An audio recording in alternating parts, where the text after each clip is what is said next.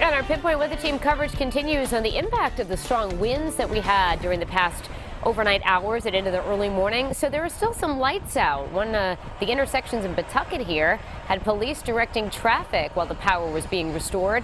Brandon Truitt has been monitoring the cleanup today and the damage out there. He joins us now live with what he's seeing around the area this noon time. Brandon?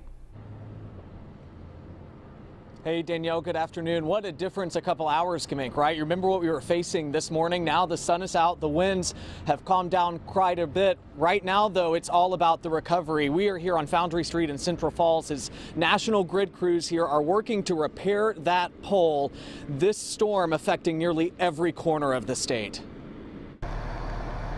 An overnight storm leaving its mark. Strong winds packing a punch as they whip through our area. In Coventry, a tree falling into this home on Sherwood Valley Drive, crashing through the roof and tearing off part of the siding. In Lincoln, winds causing even more trees to tumble. This one blocking the entrance of Route 146 South.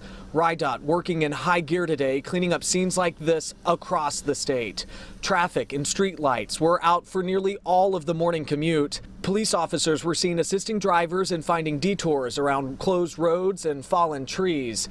At its peak, more than 40,000 customers were without power in Rhode Island. That number slowly getting better.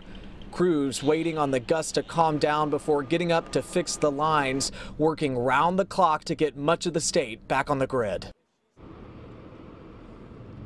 And because of those winds calming down the way that they have, they're able to get up like you're seeing right now. National Grid telling me they're still in this assessment phase of how long it will take them to get everything fully restored. So right now there's no estimate on when we'll get 100% power restoration in our area. Of course, stay with us for that as we'll be following this throughout the day.